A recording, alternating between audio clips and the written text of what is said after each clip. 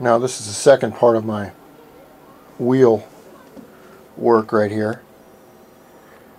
As you can see in where it's white right here, this is where I've done some really fine work with my caulk around the outside edges of the rim here. And then what I've done is I've gone on the inside too. And it's going to shrink a little bit. It shrinks between 5 and 7%. I'll put a little bit more on there. But dust won't get down in there. And then if we turn it over on the other side here, I have it on the back, on the top of this heater here.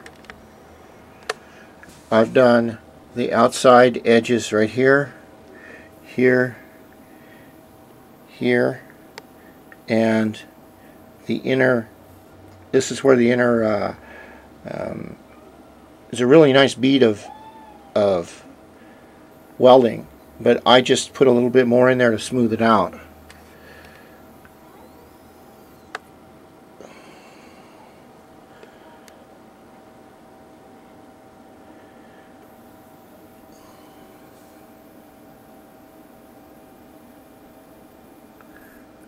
Before I paint it. Now, after you put the caulk in, you cannot sand over it, or else it's like sanding soft rubber, it'll just rip that out. But I want to see if the gold paint that I put on this will go over these caulk areas, and it'll all look like a one-piece wheel.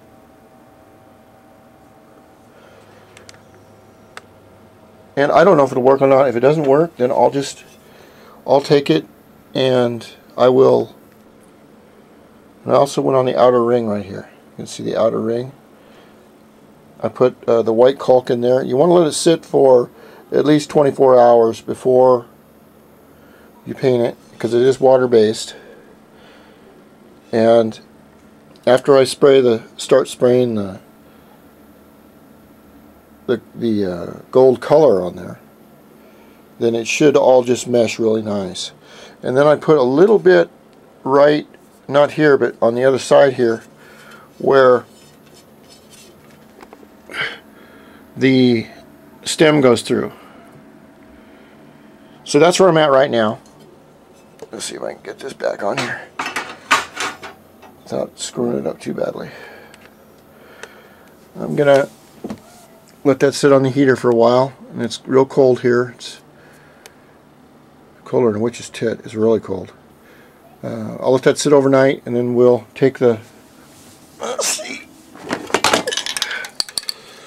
I'll take my gold paint right here, and what I'll do with this is I will soak this in hot water for about 20 minutes.